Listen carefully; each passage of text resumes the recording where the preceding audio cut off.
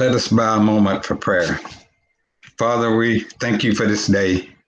We thank you for this opportunity to meet and interview candidates to fill a position of employment for our beloved city of Nacogdoches.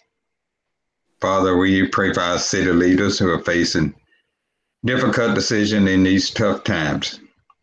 We will rely on your guidance. Grant us wisdom. Help us to remember that it is you who give us wisdom, because your mouth, only in your mouth, is knowledge and understanding. Father, we ask that in the interview process, you will reveal the best individual for the position that is open. Let it not be our will, but be your will. And when the decision is made, whether it's next week, next month, whenever, let us come together as one, supportive of the new employee, for the good of the city and all of the citizens of Nacogdoches. Father, we pray for those that are sick and sympathy to those who have lost loved ones.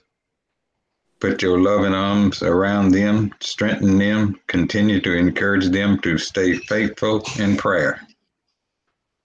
May we not forget our faith, but draw strength from it. Hear our prayers at this time. Strengthen us by your spirit so that we may carry on our lives as best as we can. These prayers we bring to you in your name. Amen. Amen. Amen. Most thoughtful. Thank you very much, Mr. Bolden.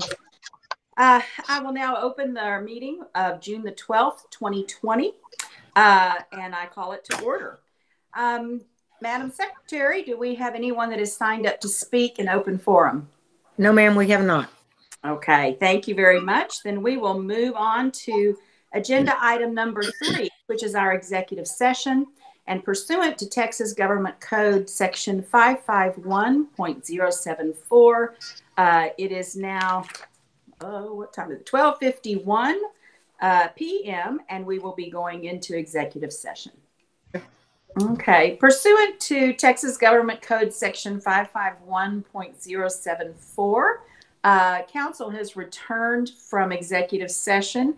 It is June the 12th of 2020, and it is 4:57 p.m.